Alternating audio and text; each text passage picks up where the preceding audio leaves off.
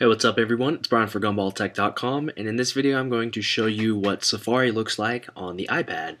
So here I am in my iPad simulator. As you can see, my background is different than the default. If you want to change your wallpaper for either the iPhone simulator or the iPad simulator, I'll put instructions in the description for this video. So I'm going to go ahead and open Safari. Alright, so Safari is opened, and let's go to Google.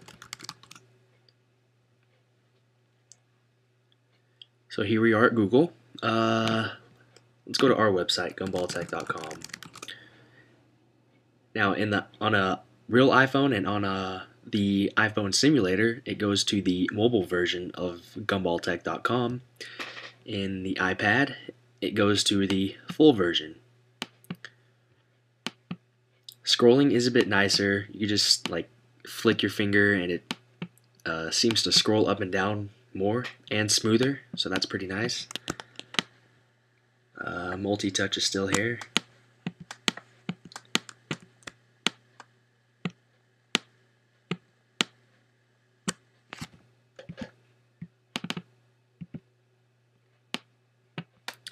Let's look at the bookmarks. So here's your bookmarks menu. You could edit out what you want, add your new folder, whatever. Here's the big keyboard. Let's go to Apple's website.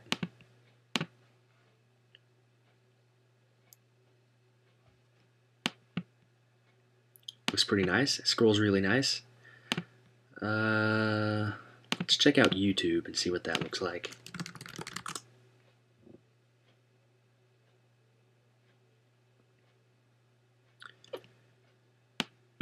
So here we are on youtube.com. Now let's click on a video and see what happens. Okay, so you can't look at YouTube videos from youtube.com apparently. Now what you just saw right there was the opening of a new tab. Here's what your tab interface looks like. Go to a new page. Let's get some websites up here.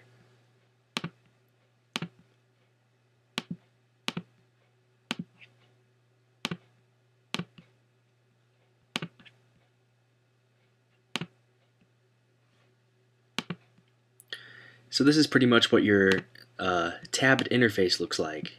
It's pretty straightforward, you know. You have your X's on the upper left corner of each tab, and clicking on that X throws it away.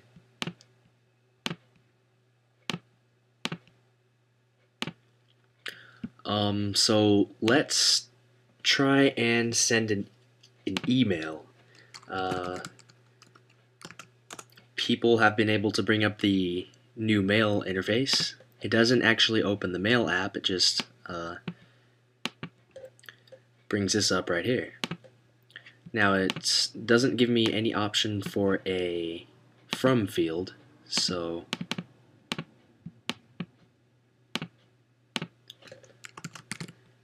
it says sent from my iPhone instead of sent from my iPad.